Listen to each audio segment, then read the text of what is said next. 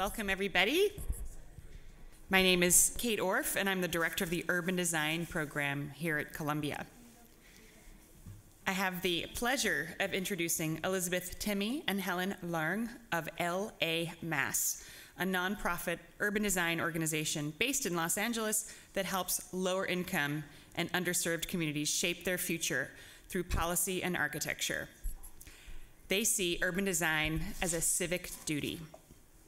They envision a world where city growth is equitable and self-directed, where the best local solutions are brought to a citywide scale.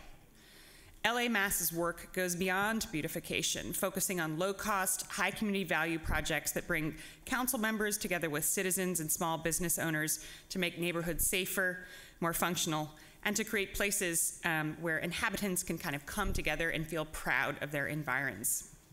They were recipients of the Curbed Groundbreakers Award in 2017 and an Emerging Voices Award from the Architecture League in 2018. And they are pragmatic idealists who are working towards a Los Angeles that is inclusive, progressive, and equitable. So a little bit more about them individually. Elizabeth is a third-generation architect born in Houston. You might sense that from her accent, and raised in Los Angeles. And she saw a need for a design approach to be integrated early on in public projects and in civic planning. Helen is an LA native raised in Frogtown by a working class first-generation Chinese family. And she's passionate about strategies that minimize displacement and pressures that come with gentrification. So together, they and the group at LA-Más ensure that projects are artfully conceived, that they critically engage systemic challenges, and that they are deeply grounded in local need. So on behalf of the entire urban design faculty, particularly our fall semester faculty team, we are so thrilled to welcome Elizabeth and Helen to GSAP, and we're excited to learn more about your thoughtful and engaged work. Welcome. Thank you so much for that generous introduction. I wish we can bring you around everywhere we go in Los Angeles. For you, someone we think of as incredibly, sets the bar for thoughtfulness. To call us thoughtful is an honor. So LA-Más, in a nutshell, is an urban design nonprofit organization. And we are really passionate about using our expertise to help communities shape their own growth. And our work is possible because we have an amazing team of people who are passionate about our mission statement and who reflect the diversity of Los Angeles. They come from different backgrounds in terms of community engagement, public policy, urban planning, architecture, design, construction. Design, lots of stuff. This is them. We miss them. And our work and our approach and our projects are a reflection of our personal sensibilities, in that I am an architect, I'm trained as an architect, and Helen has a background in policy and planning. And so this overlap between both of our expertises is, sorry, I just saw a former mentor and I was very excited, is a reflection of where we think that we can establish and create impact. And the impact that we want to create is focused on lower income, underserved communities that traditionally have been disenfranchised. This photo is of the LA River. Yes, LA has a river. It is lined with concrete, and this part Not here, this is the natural section. Except for this portion, which is based right outside of where our office is in Frogtown, where I also had the honor of growing up. And as was mentioned, we have this kind of two-part mission and vision. For us, the idea that we do these kind of pilot projects to serve as case studies or models for growth that are local, it really, the second part of that is that we take a lot of informality in Los Angeles and we use that as a way to, or we elevate that informality and we say this is a scalable solution that's citywide, or should be citywide. And we love to call ourselves intermediaries between political will, political capital, and community needs and values. Traditionally in Los Angeles, there's a very top-down concept of planning. And LA was a city that was planned, executed, and implemented by and behalf and for dead white men. Sorry, I tilted my head down with emphasis there. But the majority of Los Angeles residents are living in a city that wasn't planned for them or with them. And our zoning code, the last time it was updated, was in the 40s. So that means that our city and how we grow and what we can do and what's feasible is governed by lots of rules. And that has a lot of, the impact of that is that there's a lot of residual space in the city. So there are these vestiges of kind of planning processes, and that's like 7,500 miles of sidewalk that's not used or defined.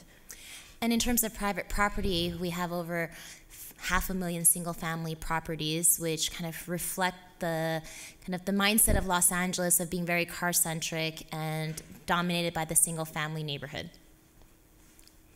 And our approach, our projects, our process is really because we see all of these neighborhoods and communities throughout the city as equal. And we think that equality is something where you don't give everyone the same thing, rather you give people resources and tools to be on the same playing field. But that is a challenge because just in the sidewalks alone, the street and the sidewalk, there are lots of agencies that govern that right-of-way, as you can see from this slide. That results in a lot of bureaucracy, which unfortunately is what we work through because we often get hired by city agencies. We work with government partners. Our projects are not outright guerrilla. No, we're pretty sincere and intense about doing everything through a process that is it may not be scalable, but it's something anyone could do. And the context in which we work is that in Los Angeles has a weak mayor, strong city council system. This is our mayor of Los Angeles, who Helen's former boss. My former boss. So she's not going to say anything mean about him. And he has to work with 15 council members, which is the highest paid city council district in the nation. And each of these individual council members have over 24 staff members. So working in the city means you got to have not only have the mayor's support, but you also have to get your local council member to be supportive. So what is the salary of one of these council members? Just shy of $200,000. And then didn't you say you met a mayor from a different city that made less than that? Some mayors get like $20,000 in smaller cities, so just the scale of that is just so different, but it means that there is a lot of governance in Los Angeles for good or bad. So the way that we feel we can have impact in this landscape that's highly bureaucratic and overly planned and a bit anemic in cultural space is we have 3 areas of work that we're focusing on because we feel we can have the ability to reshape use and to create a formal process for informality.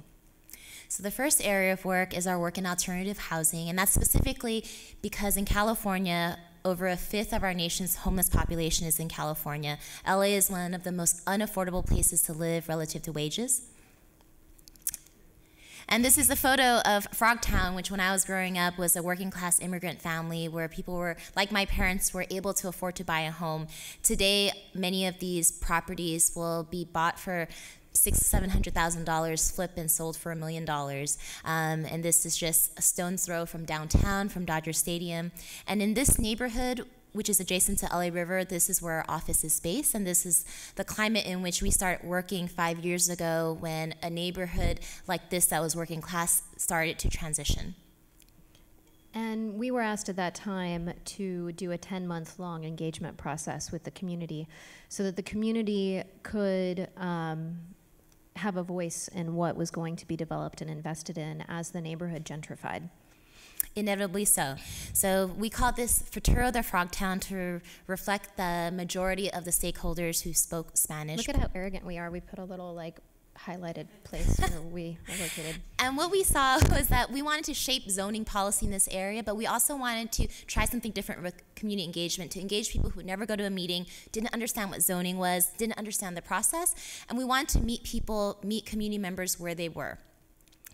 But we also wanted to break down the process because we didn't want to assume people knew what the entitlement process was, what zoning is, what queue conditions are. So we unpacked what were kind of the possibilities, the process, and then asked community members. Oh, wait, can you go back really quick?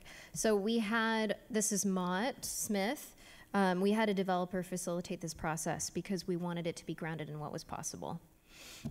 And the result of this was a different type of report, a report that actually didn't actually try to create consensus, but reflected the diversity of opinions, of the values, the fears, the aspirations for community members who know that change is going to happen. So if a developer were to pick this up, they would get a sense of these are the priorities of community members. This is the history. This is the fear because of eminent domain of Dodger Stadium, 50 years ago. And as a side note, in Tabula Plena, which is in your library, I wrote about the fallacies that we went through because we said we were neutral, and we created some divisions that didn't necessarily exist. But something that came out of that for us, that was really powerful is that everyone wanted affordable housing, or they wanted a mechanism for people to be able to stay in their neighborhood. They wanted renters and people who were vulnerable to be able to choose to continue to live in Frogtown. However, when this developer who facilitated the process explained to them that there was no clear way for anything other than census diversity to be maintained, everyone across the board said, we don't want that. So when given the option for affordable housing as we know it, people said, no, that's not the thing that we need. However, people also said to us, how can we hear this thing about backyard homes, how can we develop them in our backyard? So we realized affordable housing as it is not a sellable thing. We want to propose an alternative. And that's because affordable housing is usually reliant on tax credits. They're usually 50 plus units. They take a long time to build, and because of HUD regulations, you're supposed to provide equal opportunity for people to apply to these units. So in this context, there was a lot of back and forth in terms of policy litigation on what could be built on a single family lot in your backyard. So we started working on a pilot project with the mayor of Los Angeles and a local council member to test what would it look like if we can build in someone's backyard and demonstrate that we can double the density, perhaps in a single family neighborhood, but still have it be affordable, contextual, and be something accessible to the average homeowner. This neighborhood, so after a long homeowner vetting process, we found a homeowner who could afford to build in their backyard, who was financially solvent and had a parcel that we could build in. However, we failed to acknowledge or see the problems with building in a historic preservation overlay zone, which was a problem. And in a hillside as you can which see. Was very tough. And the context is that the green unit is actually the backyard home that is currently under construction. And we want to say that backyard homes is a typology that's been around in Los Angeles for a very long time. There's probably 50,000 unpermitted backyard homes.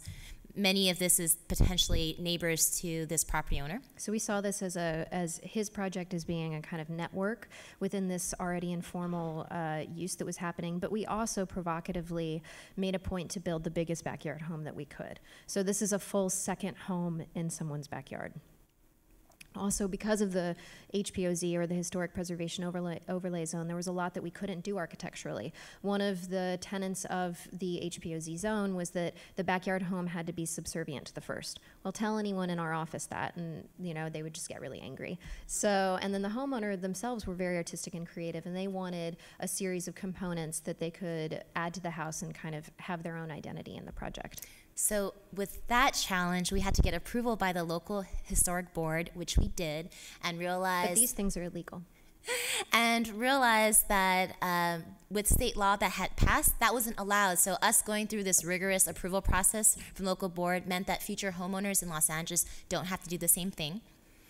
This is a rendering of what this backyard home looks like. So we were really interested in taking the same enthusiasm, which we'll show you later, around our public projects, and using that here in a kind of, I've been saying it's like a Simpsons style of Americana, where we're playing with the idea of the craftsman home and the kind of iconography and the popness of it.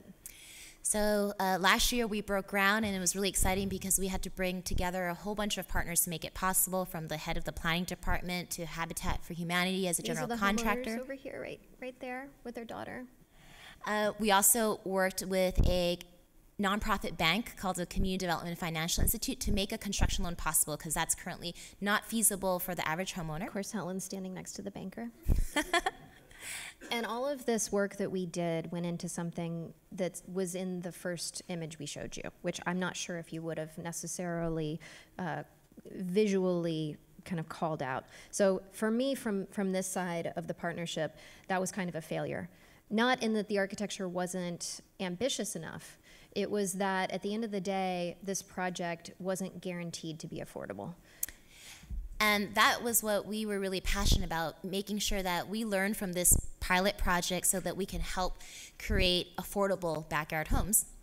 And it's possible because in California, we help kind of champion both local and state policy to make our policy progressive, taking away all the barriers that made it not possible for backyard homes to be permitted.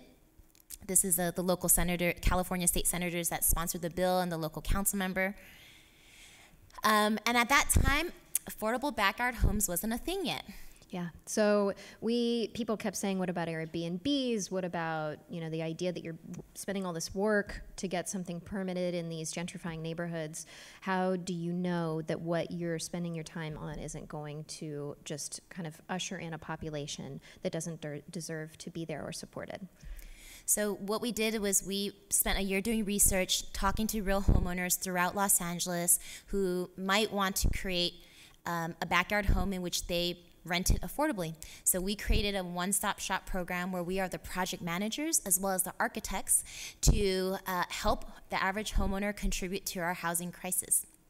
So this kind of graphic explains how it works. Homeowner who may be cash poor and asset rich because they bought their property a while back could get help because who wants to hire an architect, figure out how to get permits, deal with the general contractor, figure out how to finance it. We put together a resource to make that all happen. We're also going to design for them. And, in a lot of cases, we wanted to be working with people who were asset rich and cash poor. So these were people in these different neighborhoods that wanted to be able to help with the housing crisis, but they couldn't qualify to pull out a loan. And we really wanted also, as Helen was giving me the segue to talk about, was we really wanted these dwelling units to reflect the values of the neighborhood. We didn't want them to look like trailers, and we didn't want them to look like something out of Dwell. It was really important that they showed a design excellence that reflected the fact that the people inside of them were precious and important. And if you know anyone in Los Angeles who's a homeowner who owns a single family lot, we are accepting applications for this program until December 15th. And the reason that the program works is because there are lots of residents that you manage to get a Section 8 voucher, which is a public subsidy where you don't pay more than a third of your rent if you're income qualified, and government pays the rest. And you can take it anywhere as long as the landlord accepts that voucher. So you can, if you can only afford to pay $500 for rent, but then the rent is $1,500, then 40% of these are being returned. So that means because there's not enough Section 8 voucher housing stock, what ends up happening is that these people who wait for years to get that voucher lose it because they have to use it within a year, right? And then they're at vulnerability for being homeless. And what we're offering is, we know it's bureaucratic, we know there's stigma, but we can make it easy and fun. Yeah. So the conversation that people often come to us and they want to have is, how do you turn people who are NIMBYs into YIMBYs? NIMBYs are people who say, yeah, No. that sounds great, but not in my backyard. So, with Frogtown, with that engagement process, it was really clear to us that if you don't unpack people's values, you don't understand what they need, and you come to them and you tell them, oh, you need this, or this is going to help you, this should be in your community, they're going to say no. And so the benefit of having that Frogtown conversation is that we started to unpack all the biases relative to affordable housing, which, all of us in this room are highly educated, and so we know the outcome and the worth of that. But if you go into your hometown and you go into your home community and you say, we're going to put this in your neighborhood, and you can't tell someone why it's good for them or someone they know, they're going to say no to you. And so this was a mechanism for us to change that conversation at a fundamental level. So we're halfway through time, and we're through our first phase of work, so we're going to go twice as fast and talk not as much for our last two areas of work. So our next area of work is actually we can just skip through all of this. we're gonna talk about our work supporting small mom and pop business owners and what it means to have a storefront that reflects the values of the amazing business owners and entrepreneurs in Los Angeles. So we were invited by Council District 15, or Councilman Joe Buscaino, to... I don't care about that, the person. Well, you always say this. Okay, you go ahead. We worked in Watts. Watts, you guys know, for the Watts Towers, the riots, And this is a neighborhood that has historically been promised so many things and nothing comes through. So we had to be very sensitive to be working there as a bunch of, I would say white Asian, Latino staff members. Because Asian in this community is considered white. So this stretch of Watts is just three blocks from the Watts Towers. It has lots of historic businesses that you couldn't really tell exactly what they were selling in terms of products and services, but yet they weren't able to leverage the economic interests and the tourism from the Watts Towers. Well, this is something you never like that I say, but I'm going to always say it, is that the council office told us they sold just like a smattering of stuff. And that wasn't true. Like, we started talking to all of these businesses, and they all had their own thing that they were incredibly proud of. But the permitting process for signage is so legalized in LA and so policed, and it was within within proximity of a freeway, which we all know has all of this kind of signage restrictions and policies. But then guess what? Don't nudge me. I'm going to go on my rant. We put freeways in lower income communities. And so all of these businesses didn't really know how to go through the process of getting signage.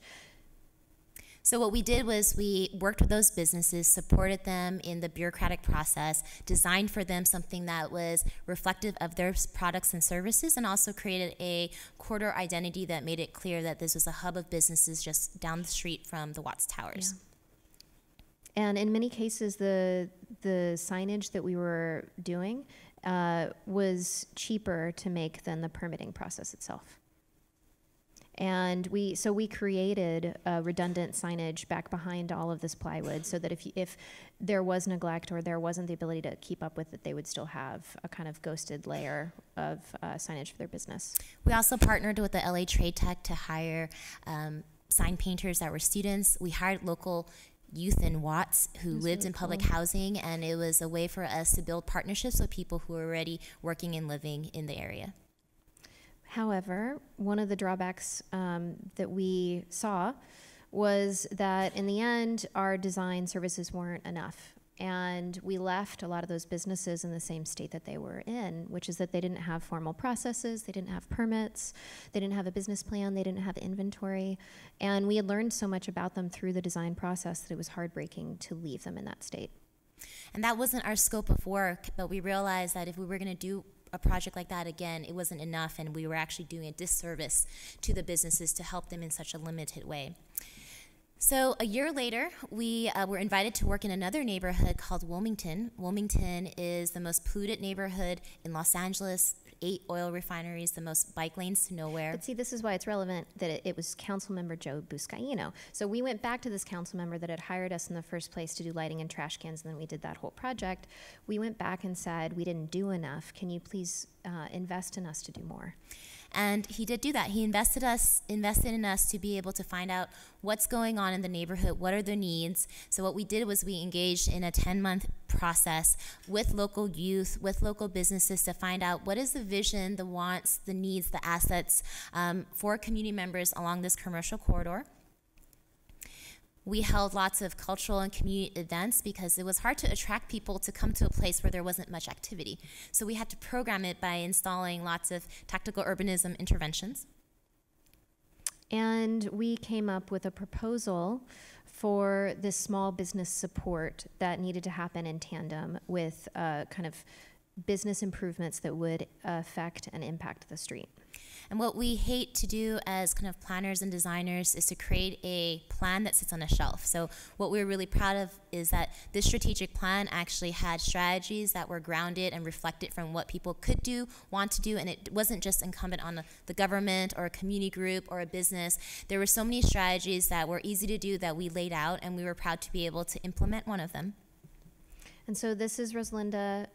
She is doing an intake survey, and we worked with over a dozen small businesses to provide small business support, in addition to working with a handful of businesses to do storefront makeovers.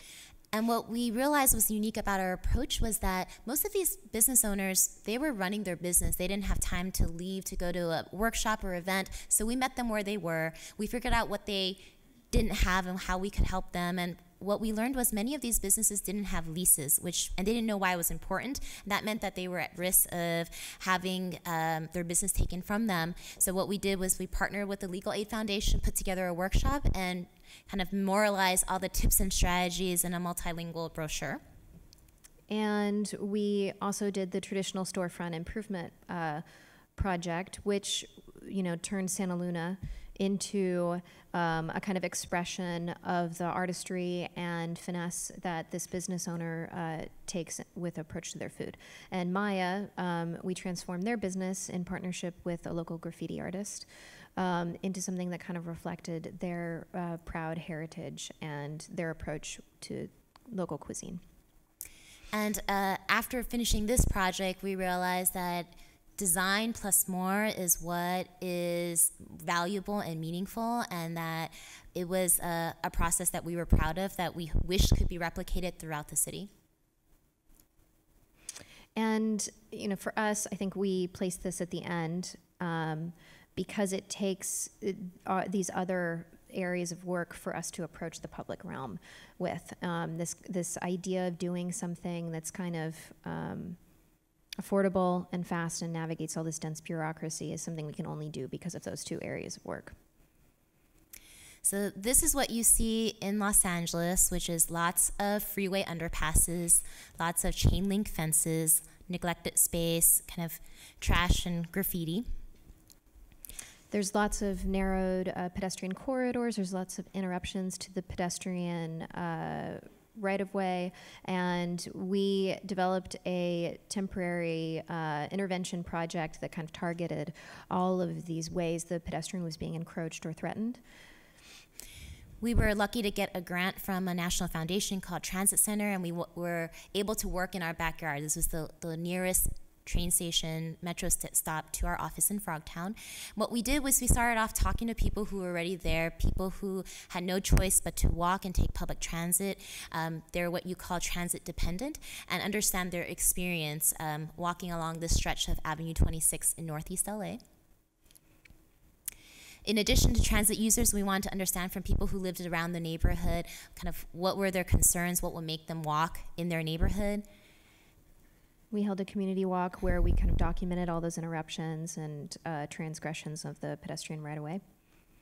And we noted moments where there was little to no pedestrian infrastructure.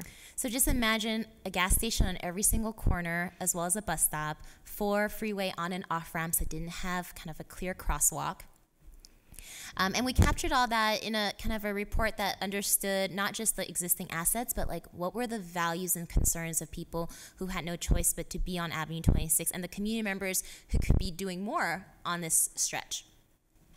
And what was really essential and important to us, and which Helen, got at, was this transit-dependent population that was already there. A lot of times we present our studio projects, or we're taught as students that you're creating a destination. And that, we had a few interns in the office that kept saying, but what about inspiring ridership? And we're pretty, we were pretty ambivalent about that. We were really sincere about the fact that there was ridership and there were people who had very hard lives that we wanted our project to support.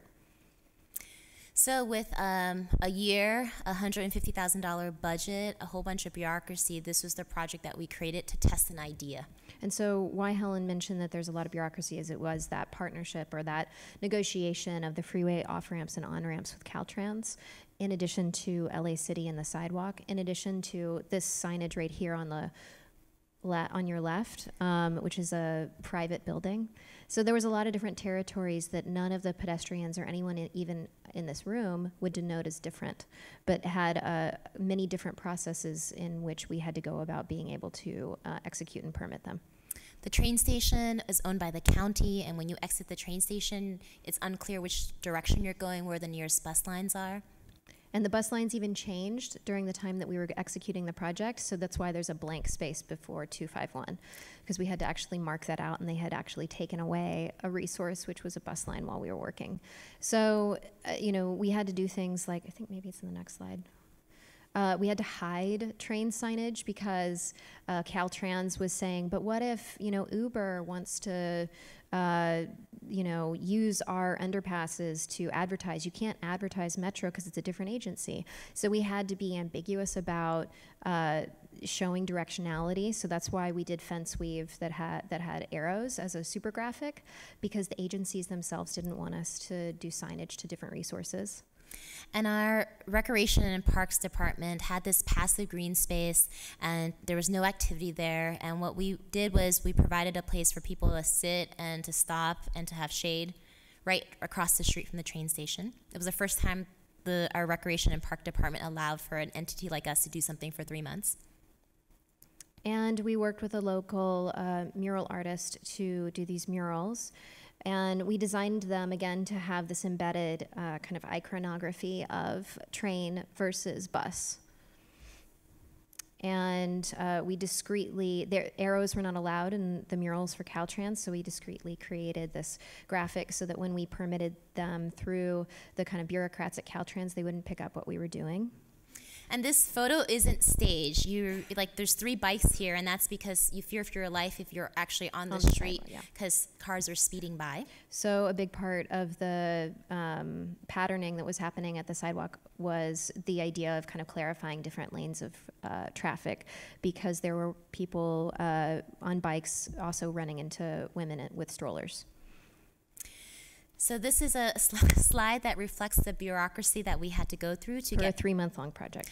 Yes, and the idea was no one thought it was possible for us to do anything with LA Metro and with the county and the state. And we decided, why don't we just have something that's very simple and short-term, because short-term pilots are a way to get bureaucrats to say, okay, I don't really know what you're doing, but 3 months isn't too much of a risk, so I'll do it. So what we did was we went through this approval process. And worked with all these different agencies and submitted all these different documents. And the goal is not to just permit this project once, but to say, you love the project that we did, we should make this the normal process for any community group. And so now we're working with the city to help streamline a process that would make it easier for other community groups to do the same thing. However, coming off of this, it's very vogue to talk about tactical urbanism and temporary things. And we felt we did a disservice to the community by doing something that was temporary. Even though it was what we meant to do in the very beginning, it was hard to have those murals painted over, the park space be removed. It wasn't good enough.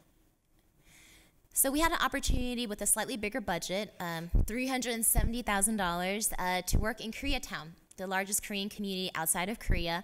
And we worked along a mile stretch called Western Avenue that spanned multiple jurisdictions of council districts and kind of neighborhoods. And because a council office designation ran through the center, at one point the project was called This Side of Western because only one council district had paid us to work.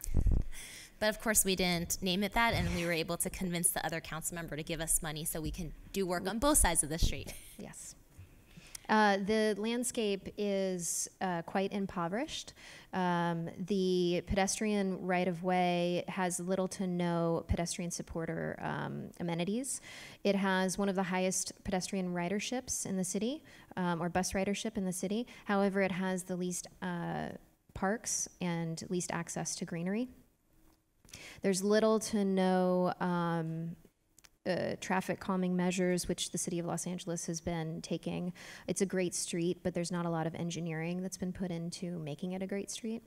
It's a pass-through street for people who are getting from place to place, but for people who live and work nearby, it's the place where they shop, and we want to support that environment. So for a 4-month process, we knocked on every door and talked to the small business owners who were a diversity of mom and pop businesses, new businesses, found out what were their challenges, what they hoped for.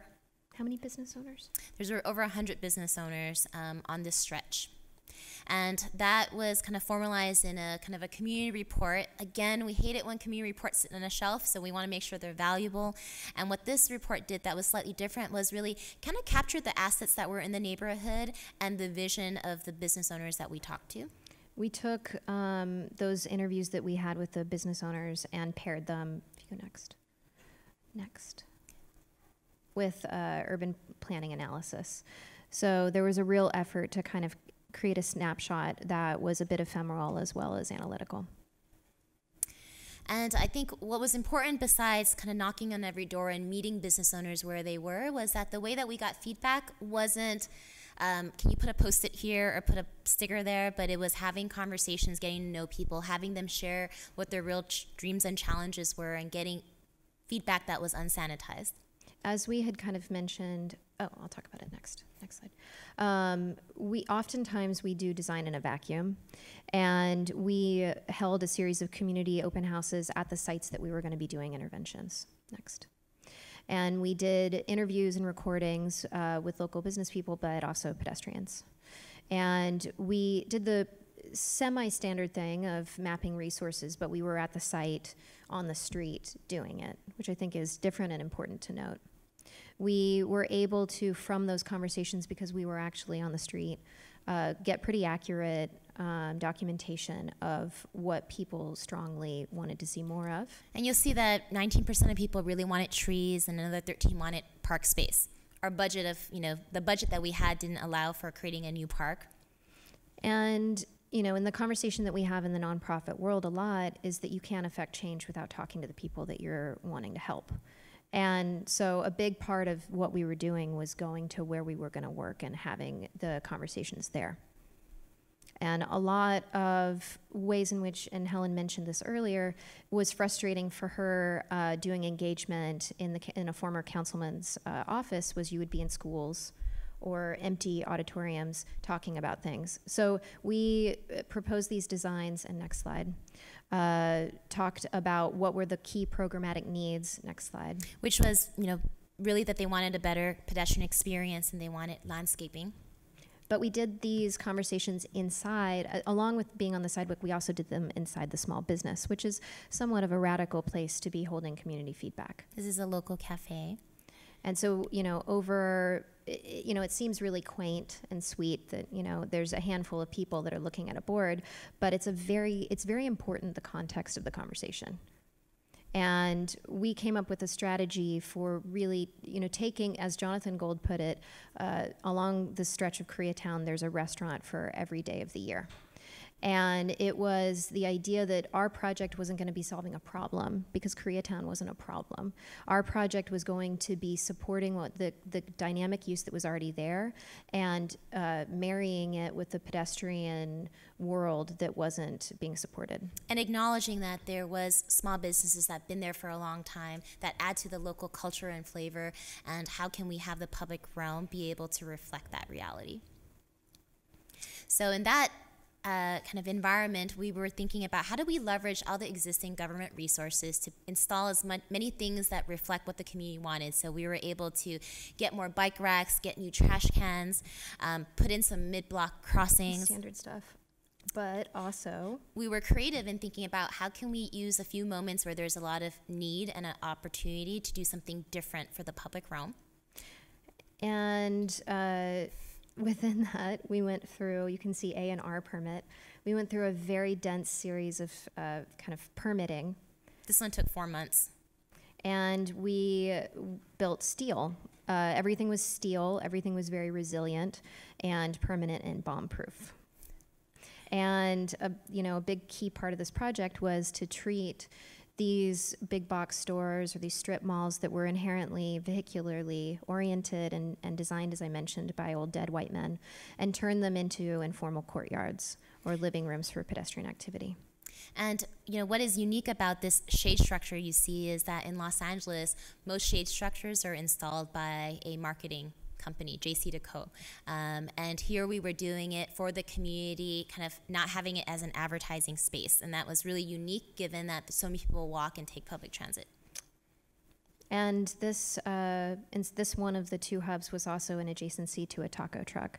And we have friends and allies that are a part of the street vending campaign in Los Angeles, and we feel passionately that pedestrian infrastructure should also support the informality of street vending, in addition to kind of blurring the line between public and private. And so you see things like painting that goes over the curb of the private sidewalk, or follies or little amenities that break the boundary between yours and ours. There's lots of kids that are in this area, so we love that the design actually encouraged, and we're kind of kid-friendly as well as senior-friendly. And there was an attempt to, you see there's these kind of palm trees and this screen that's installed on the side of the Tom and Toms. It was the idea that everything is at the service of the pedestrian environment. And these kind of neglected residual spaces were actually small moments of human space and little, kind of still lives of an alternate world. And so in a somewhat sarcastic sense, we were doing fake plants and fake trees and fake living room to kind of highlight that the need for trees and park was so great that we couldn't necessarily service it. And we redesigned the palm tree, which is this landscape element in Los Angeles that is purely and 100% at the service of a vehicle, to be something that redefined and created a pedestrian envelope. And we took that and created a base to it so that it became a part of this kit. Next. That was forming a living room. We took over as much infrastructure that was existing as possible. This is the existing bus shelter. I like to think that ours was a little bit cooler than the out front JC Deco one. And we were able to create this space where someone's waiting for a bus, and rather than looking at an ad, they actually get to kind of feel like they're in a living room, and to understand that the project that's down the street has context and community orientation. And so we took all of this ad space over to kind of play with the idea of verdance and plants and things that you would think of as kind of sweet moments for community art, and kind of reestablish this band that was supposed to, I think does more so feel like a living room. And, we had a lot of conversations about color and components, and we created this design approach that really wasn't supposed to riff off of what was there as much as it was supposed to kind of add to the diversity, the visual diversity of Koreatown. And so when we were done with all these installations, which is over, almost a dozen strategies ranging from 2 hubs to 170 trees planted, we didn't invite people to ribbon cutting, because who would come? Who would come to see like a new shade structure? So what we ended up doing was that we created a community festival that reflects the cultural values and diversities. We made it fun, we made it multilingual, we made it inclusive, we made it family friendly, and we made it free. And it was really cool to see people not see the difference between the installation and the event.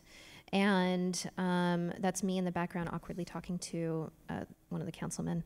It was cool to see, if you go back again, we installed these crosswalks at the incursions to the pedestrian right-of-way at the strip mall. And so it was cool to see that being helpful. We program up the parking lot just adjacent to what the shade structure that you saw earlier, with lots of Korean dancing, hip hop. It was a Saturday morning that went on for 3 hours, and people would have stayed there longer if we let them. Often in Los Angeles, you drive through places of cultural density, and the built environment doesn't reflect the diversity of the people who are living in these buildings. And so it was really fantastic to take something like a parking lot and turn it into a courtyard and have an event that reinforced that. And we wanted people to also understand the amazing businesses that are nearby. So we had a scavenger hunt. We invited local kind of organizations to be able to share their work. So it really ended up being not just like a community festival, but a community gathering event for everyone. So as we wrap up our presentation, some things to note, given that you are all future urban designers and architects and planners and historic preservationists in this space, that the lessons we've gleaned from our 5 years of working at LA-Más, working in communities, one is that plans aren't the point. We're both really ambivalent about paper projects or the idea that your ideas are valuable if they're not implementable. And we hate asking community members for the feedback if the feedback is going towards something that will never get implemented. It seems so transactional and insincere. So we try to avoid that when we can and take on projects where we can take ownership from idea to implementation. And as many of the architects out there know, there's been a big kind of fetishizing of tools. And for us, we are a bit ambivalent about how we do the projects. We definitely care deeply about taking back space that is pedestrian, but we really don't care how we do it. And the last point is everything must scale. A lot of the projects we do are in individual neighborhoods that each have their own story, their own process. But what we like to think is that as we're doing these projects with each individual community, we are slowly pushing the boundaries of what's possible. We're elevating the threshold of what government should do, what communities deserve, and how can we create a process that really formalizes the informality that happens across Los Angeles. But, we're doing these projects at a level that we feel is pretty excellent. So we're taking something as like a sucky business improvement district that is a series of sucky pedestrian parts and designing something like Western, which we feel to be pretty remarkable in reinventing a kind of scalable standard that people should be meeting when they invest in the public right-of-way. And I would end that it's possible for us to do that because we have a nonprofit status that makes us mission-oriented, which means that we can get grants and foundations to invest in our work because they believe in our values, and we do more than what we're actually paid to do. So many of these projects are fee-for-service, but the budget is never enough to allow us to do that level of engagement we want, invest in the level of design, invest in the materials. So our approach as being a nonprofit enables us to do projects like this. Thank you so much. I mean, your energy is like so tangible, and I can understand how you're so effective in communicating with people on the incredibly diverse backgrounds. And, I really love that you touched on my two questions, which were the concept of nonprofit, right? And as it relates to urban design. And I wanted to just dig a little bit deeper into this kind of concept of the nonprofit. Because, this notion of what I really read in your work is also, it's not just impact, it feels like empowering. It feels like you're kind of making these pathways for people to understand what is almost an impenetrable change process within an urban environment and kind of giving them these breadcrumb steps to be able to kind of participate in that. So it's really, really exciting to see. And I guess I just wanted you to talk a little bit more about this sort of pathway, or what led you to kind of reconceive urban design as something that needed nonprofit now, and relative to your past experience. Because, I think many would conceptualize urban design as being like big architecture, or architecture that spans multiple sites or parcels, and therefore you're sort of doing this open space or whatever in between. But you're thinking about it totally differently, and it's not scaling in the sense of it's big within a site. It's scaling through, harnessing the policies that you know so well from being in the city to make this change. So I guess I was just thinking, like, in your own experience, whether it was in school or in, can you just talk a little bit more about what was a sort of thought process that got you from where you were in architecture school to this kind of notion of urban design and nonprofit advocacy? You're going to make me do that because I'm the founder? Yes, you can start. That would be great. Well, we both had been working at an international/national level before we met. Mm-hmm. And we both, before that, had been very local in Los Angeles doing very specific projects and been frustrated with bureaucracy. So we came to the table and met each other under these auspices of, we had gone outside of Los Angeles and seen the ability to do other things, but then come back to our hometown and not seen a clear pathway or a clear way to enact that kind of difference in scale and perspective. And I would add that it's actually too often in many cities and communities that community engagement is not authentic, it's transactional. Mm-hmm. Community voices aren't heard, and that's one. Second is that government has like kind of an interest and a passion, but their execution is limited, and design was never at the conversation for and with communities. So under that reality that all these worlds work differently, we saw the potential to really merge that together and make sure that design was with and for community, that community engagement was meaningful, and that government could do more. So I also wanted to reference this many stunning slides, and your graphics and communication skills are totally unparalleled.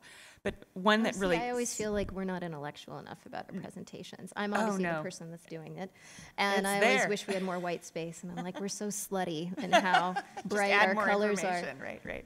And I'm like, the slides are so colorful and graphic. I'm so cool. I know, I get it. But there was that one that was looking down at a streetscape, the tree, the drain, and it had basically this mosaic of every single city agency that was kind of part of that conversation. And I can personally relate to that. Once we did a cross-section of the Gowanus Canal, which was slightly different than the banality of the bulkhead edge and the sidewalk and the little hook lamp and the et cetera, and literally kind of had a nesting of 10 different agencies. So I can, totally relate to that notion of which I think came through so strong, which is that in your case, you're looking at a physical project or urban design to then influence up to a policy scale. Sure. And then I thought it was really interesting how you then had these almost like feedback loops, right? Because in the end, the result of your project is the palm tree, but it's also this almost like how-to map or something. Is that a fair characteristic? Yeah, the public space, I think when you get out of school, you're so shocked that you have this discrete site, and you've been told to bleed edges and to solve problems and to think things in a way that's spatial, and the spatial education is so great that you get because you think about things part and parcel. But then to be given a site that is just an edge and to be not able to talk about the sidewalk or anything else is really shocking. And, due to liability, public agencies so police that edge, and it's so impoverished. And, I think a lot of our partnership is about exposing the bureaucracy laden in that edge and the way that it inhibits people to take ownership over their community and have a kind of community that reflects their identity. And I would say that, we talk about bureaucracy a lot, but bureaucracy is a reflection of bureaucrats, many of whom really do care. They know that the process kind of stinks. So what for us really matters is that we find those champions. We understand where their limitations are and what they have to deal with in terms of risk and process. And we respect and honor that, and then we push a little bit. We bring in the politics in there, and we do that for every single project. And what we do is we share that openly with lots of other community groups. We don't want to be the only organization in Los Angeles doing this work. We want to pave the way and say, here's how we did it. We can help you do it, and please, Angelinos, do more. Do it again. Great. So I have one last question. I want to open it up, but or maybe like a comment or question about this concept of informality, because that's the other thing that really comes through. You think about the typical American city or the downtown of anywheresville, and it is such a highly regulated environment that it kind of creates this almost like replication of sameness, right? The 10-foot sidewalk, the 5-foot setback, the 24 parking spaces, and I think, one thing that seems so vibrant in the work is that it is celebrating literally, as per the storefront project, just like hyper individuality and uniqueness. So I guess I was just wondering if you could talk about informality or your relationship with other cities or how, in a city like LA that becomes able to be manifest in such a dramatic way. Because I think what we're struggling with so much is that this environment of policy begetting design and not design kind of feeding up into a policy context is somehow creating this kind of, landscape which is almost banal, right?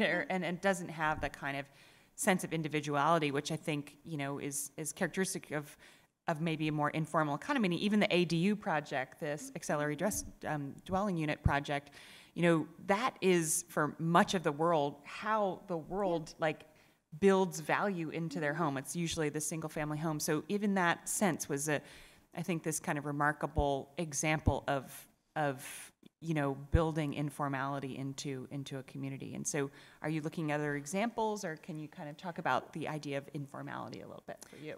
I think that people often think, did you invent this idea? And the reality is that all of these solutions have existed, and unfortunately, policy doesn't make it possible, and it's not formal. So what we're doing is actually highlighting what's already been working and actually providing a more formalized process for it. And we can pick kind of the endless different informal realities in Los Angeles, from street vending to housing to homelessness to public space and guerrilla-style street furniture, where we landed, I think, is where we think that there's just like a higher need for kind of housing that's affordable, that's safe and healthy and well-designed, kind of businesses that are vibrant and can compete, and like public realm that reflects kind of what is great about Los Angeles. And I think that's, for us, the informality is that there's informality everywhere, and where can we actually apply our skills to formalize what is already working? And we're not inventing any of this. When we started, it was really hard to get designers in the office that would use color, and it still is. Just gray and black. Yeah, I mean, it was like pulling teeth to get someone to pick shades of a color that wasn't gray. And it was really hard to intimate that minimalism wasn't going to work, and that there needed to be a kind of enthusiasm that the project reflected, because there had been so much disinvestment. I think at this point, we are a bit kind of rethinking the way that we approach design, because we would want it to be more inclusive. And we're kind of entering a new phase where we want the work to be a little bit more diverse in its language. But up until now, it's been a fight to try to do projects that were not parametric and not discrete. And so for us, that was another way that we were kind of being rebellious, was to do something that was pretty bold. And I would say that our design language that we're known for is being colorful and playful and whimsical. And I think in some ways, at least the first 3 or 4 years of our work, it was because the budgets we were given were so limited that it was a lot of paint and plywood and extra paint. But we also think of LA as like a city of surface, right? And so it was a highly appropriate medium to work in, and very interesting to have to use steel, because we associate that with a lot of bad investment along public space. And so we were trying to really rethink that material and how it could be reused in a way that was kind of wildly different. Exciting. Okay, so I'd like to open it up for a couple of questions from the audience. You guys have some questions for Elizabeth and Helen? And I think we have a microphone. Do we have a microphone somewhere? Okay, great. Chris, oh, sorry, go. Okay. So diplomatic. I know. Teacher versus student, what are we gonna do? There we go. Okay, hello. Thank you guys, appreciate you coming in. So you showed the chart of the process and all the loopholes you have to jump through, and it was a very seemingly simple project that you had, but it had a ton of different steps. Is there any thought about how to redesign that process, or are you giving the bureaucrats any sort of food for thought on how to simplify these things? Yeah, it's the funny part, the irony is that people assume that it should be easy to do projects like that because it was so simple. So when we showed them that map, every agency was like, oh dear, I hope we were better than the state. And the county was like, I hope we were better than the city. So no one actually wanted to be that bureaucratic department. So for us, we were lucky that the compelling part of our project was that we completed it in a year, and it was up for 3 months, and people loved it, and they were sad to see it go. So that meant we had this excitement and support across government agencies and in community groups to do more. And so we currently have a grant to figure out how to formalize the process to make it easier for other community groups. And I think hopefully in a year later, we're able to say now the system is easier, and there's actually many other community groups that are doing projects that are similar that doesn't require us to do it. So is it fair, can we be more granular, even if it's not an accurate way to describe what you've been leading, which is that we're creating like a kind of one-stop permitting shop for pedestrian improvements, and that we're going through that process with councilmen to make it really easy to know where to go to get this stuff done. And the city agencies are like, well, while you're tackling this, can you do more? Because, our street furniture system doesn't really work and really not meant to subject people to this process that requires an engineer. So we're excited to actually be invited to do more by the city because they recognize that they want more projects like that. There was like a name for it. Oh, wait, it's called Adopt a Spot. Oh, a spot. Yeah. Adopt a Spot is what, one of the different council offices came up with as like a snappy.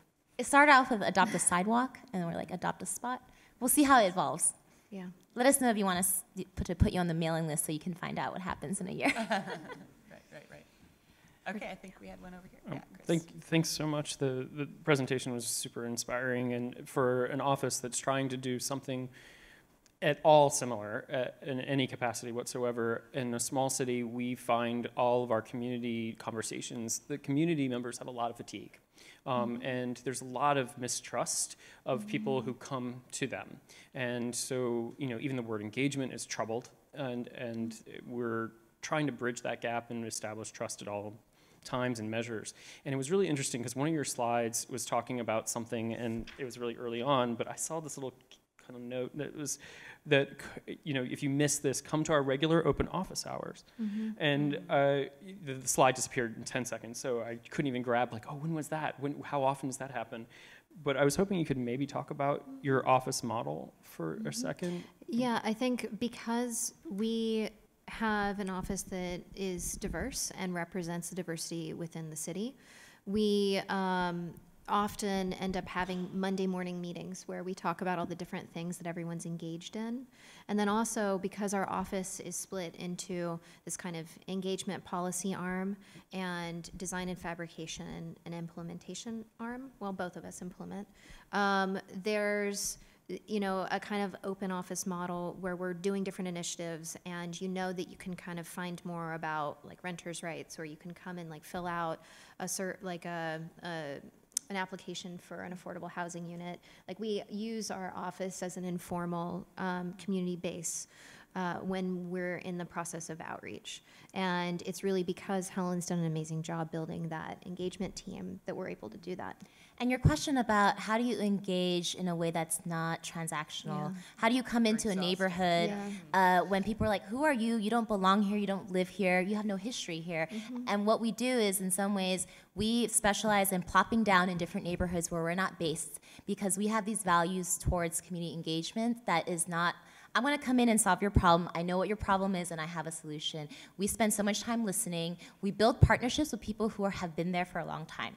And that's key to all the projects we do, and we wish we had more slides because each of the projects has a complexity of rich partnerships that means that it's not transactional, that we're trying to get them to do something. We are doing something that is mutually beneficial. We understand those values, and we build those partnerships meaningfully. Yeah, so we have a community advisory board that we create that has all of those local nonprofits at the get-go at a table together talking about things. It's not, the kind of open house workshop is appropriate for a type of feedback, but it's not the only model towards having a conversation. So having that kind of core constituency group where people who have been working on things are talking to each other has also been productive, because you can unpack things because they're all peers and they don't often get invited to talk to each other about something.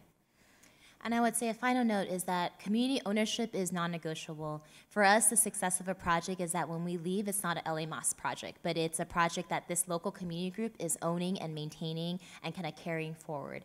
So that's something that the project that we had to remove in 3 months was not successful in the sense of it having a community partner, because we weren't allowed to have that and it was hard to find that. But the project on Western in Koreatown does have a local community partner that will be maintaining everything for 5 years and engaging with the small business owners. So for us, because we get to also kind of engage and design and implement a project, what we do for those projects is we make sure we have local community partners that are with us from the beginning, with us until the end, and keep it going when we're gone. And, one other thing is that Helen's background is she was the field deputy for the councilman that she was working with.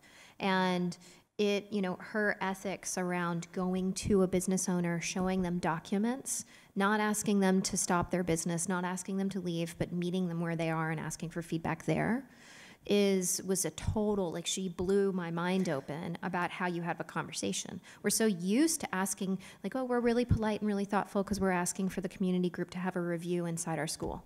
Like, what? No one, like, that is not, you are going to get someone that can come and show up that you might not really necessarily want to hear what they have to say. You want to hear the person who can't leave where they're at. So it was really, Helen completely changed my concept of how you have a conversation that you need to have to do a good design project. Amazing. Oh, that's so kind. Thank you. Another question? Is there one down here? Oh, Alex, right.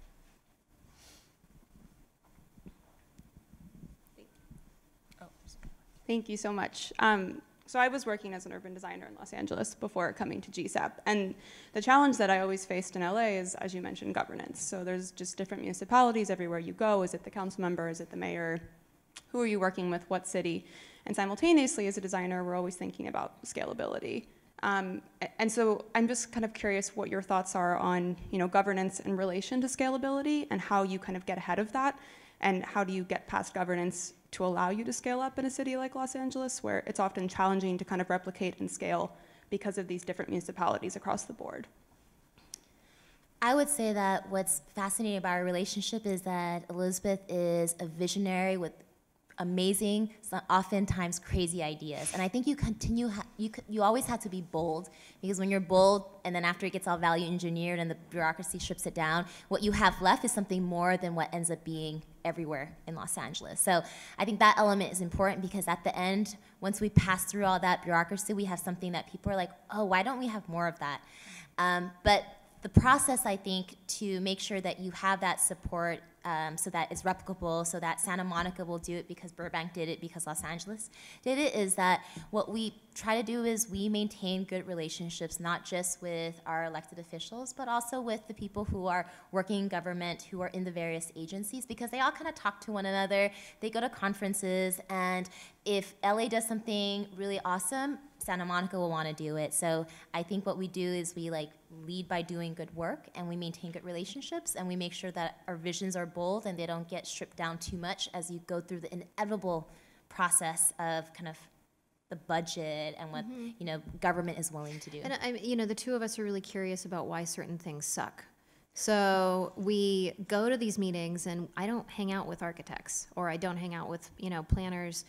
We hang out with bureaucrats and people who are in the city who really care, and they're our age, and they went to architecture school and they're working for the city now. And so we're engaged in having conversations about what people are initiatives inside these offices that they're interested in having pilots for. And so it's this kind of, we're acting as an intermediary and a negotiator, because these council offices and these kind of bureaucratic offices, they want to be investing and supporting the community, but they also aren't in a position either to leave where they are at and have the conversation. And so it's both of us kind of negotiating between the community and the municipality, where we're kind of understanding where there's a potential to do something. And I would say that as you design every project, think about how it's unique to that site, that community, but then also be able to unpack what is it that makes it unique if you were to apply it somewhere else. And I think oftentimes one-off projects stay one-off because it isn't able to translate beyond a site, beyond a community. So because we're wonks, we're like, well, let's change the system and let's change the permitting program. Yeah, at the same time. Great. One here and then in the back. Yeah. Sorry. Yeah, I don't need the mic. Just quickly, would you engage with the private sector? And just on the subject of why things suck. How much would this model apply to trying to educate developers on how they do better projects? I think we've explored it over the years, and I don't think we have a great project that is a great example of how we can do that. It's a trade-off between kind of a developer who may want the highest return on investment and the fact that we are an organization with ethics and values that are aligned with community members. So brutal. This is Helen's version of being ROI, brutal to your response. So I think No, I think that it's not as though all developers are evil and all developers only care about the bottom line. So if there is a developer who understands what our mission is, Well, we're partnering with a developer to create the affordable backyard homes. Oh, interesting. That's a nonprofit because he also has a mission. So I think it's as long as the mission That's and true. values is aligned, then it's possible. So if you know any socially conscious developers out there in Los Angeles or elsewhere, let us know. Great. There's one in the center in the back here. Thanks. Hi, really inspiring. I started a firm 5 years ago in Harlem and kind of dealing with other similar issues around gentrification and just community building. So really inspiring conversation, and thank you for coming. Just curious, given your growth over the last 5 years, has your firm's practice been kind of almost more reactionary to the problems you see in your immediate context? And as a growing kind of larger LA context, and do you see yourself growing out of LA to other locations, and could you transport your model to other places, or kind of what's the next 5 years? And is it more reactionary and being nimble to what kind of presents itself, or were you wanting to put yourself into the conversation? So we have been opportunistic with the small business work and the public realm work, but we were proactive surrounding the housing. Is that fair? And I think in the next 5 years, we're very proud and honored to be a nonprofit that is somewhat established. We're not looking at our bank account at the end of the year and going, can we make payroll? This year. This year, the last 2 years. So we're at a place now that we don't have to say yes to every single project, and we can actually be intentional about the projects we want to take on. And we're going through our strategic planning process because right now Elizabeth is a co-founder. I joined a few months afterwards, but it's still an organization where kind of our interests and our values is what dictates the work that we do. So we don't really know. We just know that we want to continue doing work that we think is meaningful. We were asked to participate in Exhibit Columbus and to come up with... Yeah, I was going to ask, maybe the question was also a little bit about geography, or if we would go out. And we did a backyard dwelling for Santa Barbara. And we just found out that we're a part of a winning team for our project. We can't say. In Texas. Stay tuned. So I think that we are looking at there being different components of our work and how they work in other places. And we don't have an answer for you about what that's going to look like and if that's even a good idea. Yeah, both of us love LA. We like to be in LA, and part of what makes our work successful is sometimes our relationships and the way that we understand Los Angeles. So if we were to go somewhere else, we would have to figure out how do we maintain that. I'm always like, but look at Frank Gehry. Look at Tom Main. And she's like, what about those jerks? And I'm like, but they were like deeply LA for 15 years. Yeah. And then they used that as this attitude. How do we look at cities that are kind of shrinking or, kind of have a disinvested core? And like, how do we take this concept that's deeply intrinsically urban in an architectural context? And I don't know if that's something we would do because, again, we're both Angelinos that care about our city, and we're both beholden to the values that have to be present in our projects. At the end of the day, we're not going to be ambivalent about the people that are a part of them. I mean, it strikes me, too, that the work is deeply inflected by LA, but you're also dealing with literally like the building blocks of cities, streets, housing, it's really getting to this kind of core fabric. So I think one can really imagine that. But it would kind be of like attitude. the best thing ever if people were like LA-Más. Yes. We are doing this thing in Philadelphia. Yeah. Like that would just like That's a that different would kind of be scale. how you put us out of business and we'd be fine, and like the two of us could definitely do something else happily. That's great. That we had a question over here, maybe. Maybe time for one or two more. Oh, great. Thank you. So one thing I really appreciated about how you structured their presentation is you went through and showed us essentially what you learned from one project and how you implemented it in the next. And it made me really curious to ask, how did you get started? What was the first? It was that Frogtown Futuro. There was a project before that I almost didn't make it through because what we did was the worst kind of planning. community engagement that was a check off the box, and a gigantic plan called the LA Riverfront, Northeast LA Riverfront Collaborative Economic Development Plan. Why are you even bringing that up? Because that was the first, and that was where we learned. That was where we learned we don't want to take a big federal community engagement process where we can't really control the community engagement. I never want to copy edit a 500-page document ever again, and offer or format it and have it sit on a shelf, because at the end of the day there was no political will, there was no implementation. Helen went through this thing, and she sincerely said, and you want this, and you could pair it with these resources and this funding. And I remember we got hired for like 3 projects in Pacoima after that, because no one had ever done that before. No one had ever made a document that explicitly pinpointed an area of funding that could go towards an idea. That's retarded. Sorry, that's really inappropriate that I said that. That's ridiculous. That's unacceptable. Part of your design plus concept well, too, that's the right? idea It's that, like not just the idea. What's it's the like point? The implementation pathway or the funding mechanism. And So that was the beginning. It put us on the radar. It allowed me to work in my backyard along the LA River, and enabled us to do other projects like Frogtown, the Frogtown, which led to our backyard homes. So that was the beginning. The beginning isn't always easy or fun. Or something you want to talk about in public. Great. Any more questions for one up there? So you can talk about that project because you didn't choose to take it on, because I was the founder at that time. It's unfair. Thank you. Your energy is infectious.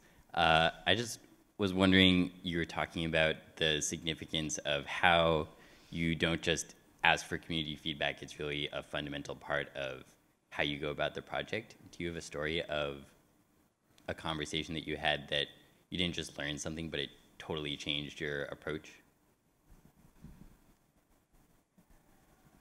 It was devastating to work in Watts. It was so hard to see people just surviving and being yelled at and having things stolen from them, and these store owners that were just barely making it. It was devastating. And it was really meaningful to see those store owners leave their store, walk outside their store, and be overcome with emotion because the building reflected themselves. And you realized how much people had kind of gone inside themselves and been so kind of terrorized by the city they lived in that they were committed to and putting everything into, and how little they felt they had a right to. So, Helen taught me a lot about how to have that conversation, but our projects and our process of being able to actually give something to someone that was meaningful and real to them taught me the value of a real project, even if you don't exactly know what you're doing, but the ability to actually execute something and give someone something that reflected who they were because you had that honest conversation with them. Yeah, I would say that the areas where we work in Los Angeles includes people who kind of has been dealing with like decades of structural racism and redlining and just that inequity that is so rooted in structure. And we're not solving that, we're not solving that in a kind of a big scale way in terms of national organizing and changing policy on that level. So I think what is important is that as we have the privilege to connect with any resident, any store owner, that we are genuinely curious and authentic and open and honest, and that we don't pretend that we know anything that we don't. We don't promise anything we can't deliver. Actually, my mantra is let's under promise and over deliver. And if you're not going to be able to kind of show up and deliver things, then don't waste people's time. Great. Well, on that note, I'm so grateful that you guys made the trip from Los Angeles, and Elizabeth and Helen. It's super exciting to meet you both, and especially we're excited also to invite everybody in the audience to come and celebrate. Urban Design is moving into a new space over in Fairweather. Is there heating? So yes, I know. Yeah, I got my wool hat on. Is it cozy? I have something colorful under here. And so, if everyone in the audience wants to join us, you could just take the stairs towards the back of the cafe here and check out our new space. But it's so exciting to have our Urban Design lecture and be able to celebrate that with you. And thank you so much. Yes, thanks for coming.